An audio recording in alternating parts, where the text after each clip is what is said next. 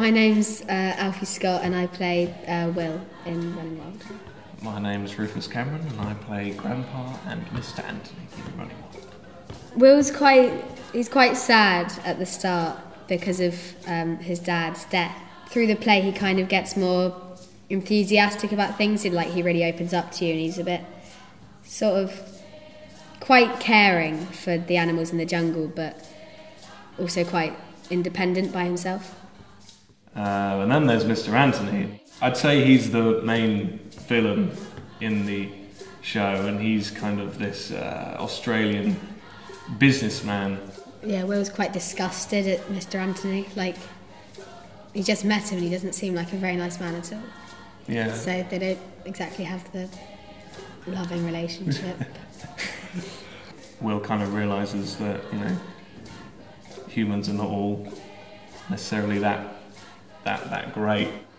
I've seen theatre plays before, but this one's really, there's puppetry and there's songs and there's still the acting and everything. And it's really broad what we do in the play, so it's really interesting to do. Because there's just so much to see, there's so much to think about as well. So my favourite scene is the one I'm not in. It's the tsunami scene. That's amazing. I think that one is going to really hit home to people. People should come and see this production because of the fantastic puppetry that we've got. The guys from Warhorse, Toby and Finn, and they are just magicians. They really do create magic with the stuff with the puppets they've got and what they've trained up puppeteers to do.